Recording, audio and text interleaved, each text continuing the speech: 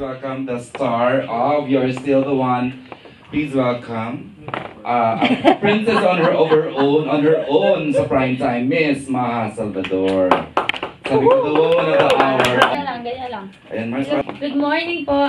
Thank you. Salamat dahil nandito kayo. Alam ko naman gusto niyo talaga akong makita. Kaya attendance. Sino bang ayaw kay Mia? Correct. Thank you po. Sobrang daring kasi yung character ko ngayon. Maski yung kwento eh.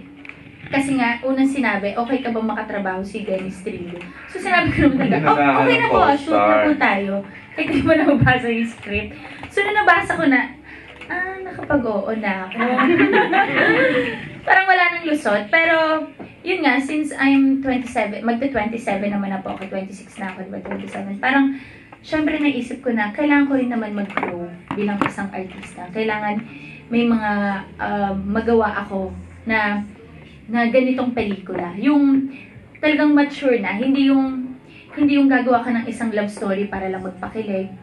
Itong pelikulang to, yung totohanan, yung nangyayari sa realidad, yung totoong emosyon, yung totoong pinagdadaanan ng isang babae, pinagdadaanan sa pag-ibig. Hi, I'm Maja Salvador, ASTIG.PH.